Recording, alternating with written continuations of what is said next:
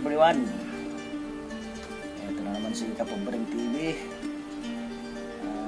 Nangungumusta sa inyo lahat mga kapobs. So, tambay kami ngayon kasi laging laot. Kaya kami ng isang araw, tapos laot naman mamaya hapon. So, kumusta kayo lahat mga kapobre?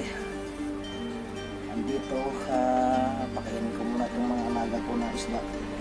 Ayan. Papakita ko sa inyo yung pagpapakain ko mga kapobre. So ito yung ipapakain natin. Ito, papakain ko mga kapobre. Tara, pakain natin yung alaga natin.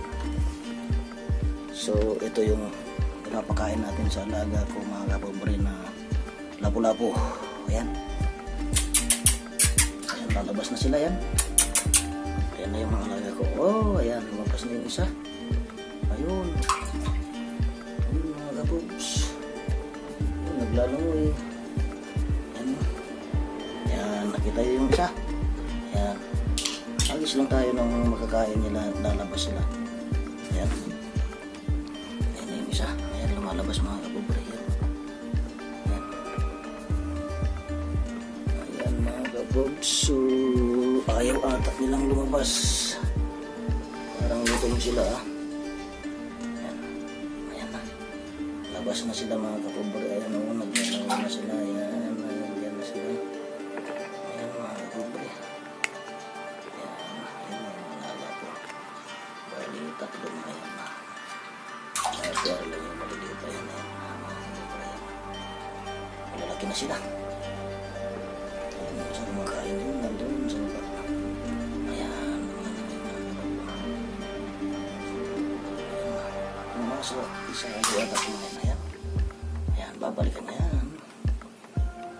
Ayan. Ayan na yung mga alaga ko mga kapobs. Tatlo sila yan. Napakain ko sila.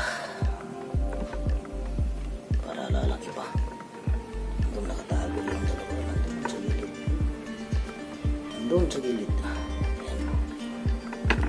Parang hindi sila nagugutom Ayaw nilang lumabas kumain Ayan, ayan, ayan, ayan. Kainin nyo na yan. Ayan. Siguro masyadong malaki. Ayan, sinakbang na kayo, Ayan na, mga kabobs. So, gusto nyo ito mas maliliit sa'yo. Ayan.